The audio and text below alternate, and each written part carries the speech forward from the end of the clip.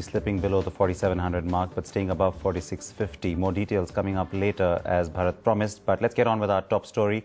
An update on the RIL-RNRL issue, and this time it's a new entity that jumps into the fray. We're talking about the Director General Hydrocarbons, who has of course also stepped in and expressed his opinions, saying that the government was very much correct in its stance, also saying that it's not trying to take any sides, the government, nor is the DGH himself.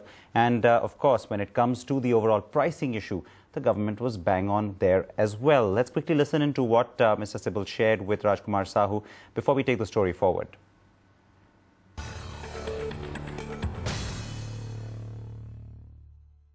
And it saddens me when the irresponsible statements are made, whichever the quarters are, right?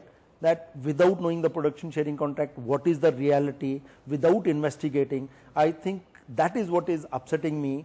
This kind of statements, you know, due to personal feuds or whatever the reasons may be, I think that coming NALP round may be a disaster. In the national interest, do you, want to give some suggestions to the court that this should be the way it should be done? See, court again, it's a kind of sub judice and contempt of court, but and all that. Do you want to give some suggestions to the court or the government? My suggestion then is this: it should be very fast resolved, and government should become strict. That you see, nobody can take this country for a ride. Tuba.com